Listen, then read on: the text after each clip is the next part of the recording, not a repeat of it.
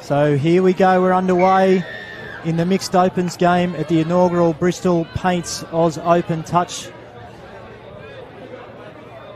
As Mills has the ball now. Nice little scoop from half. Well defended. Quality of athletes out here. It won't take them long to get into this game. And there's Jake Notley again, like I said at the start of the game. Skipping to the outside of a player and see you later. As soon as he gets on your outside, you're seeing danger signs. Keeping the ball alive really well here, the grey side. Oh, nice long bomb to the wing. Kate Maller, she's got that down. I think we said he was in the number 3, but he's wearing the number 1. Oh, another lovely long ball here. That's Adida. Watch out, he's quick. He's gone through. There he is.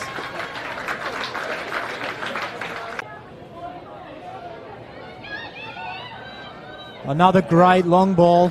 This time too good.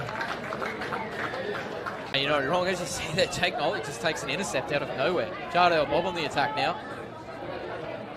Oh, beautiful little trail play, and they've scored. It'll be Seamus Edwards driving over there, just running off Jardale Bob. They can finish their sets, and once they get down on the line, they've got that's a pill and a half there, look at that. Oh, that's a beautiful left to right. High middle. Another sweeper play, comes around. Oh, we've got a player offside, so he's going to get an easy path through here to the try line. Mills makes a really nice touch there at middle. Long ball out here to the wing. Oh, great finish here by Steph Mahalo. I'm saying she's got that down. And the referee agrees. That's a spectacular finish there from Steph Mahalo. Oh, great little play there. That's number 6, Tim Bartz.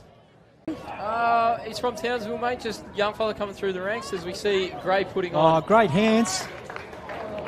That's nice. A great try, that one. Mills will take off. He's quick. He's very quick. He's through the line. Can he find someone through? Smith's got that one down. So it's been 2 sets of 6 from Team Grey and 2 touchdowns. There's a backdoor sweeper there from Barton. I think he's got that one down, Corey. He has. The referee has said that ball was down first. Got one bob on the field. I got a touch there, so this will be play on. Oh, unlucky there from Team Blue. Got up really well in the channel there. Got a touch on the ball, but it's landed straight in the hands of Team Grey. Wants the dump.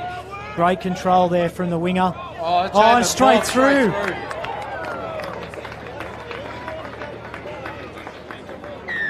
So with 1:43 on the clock to go, we're all tied up.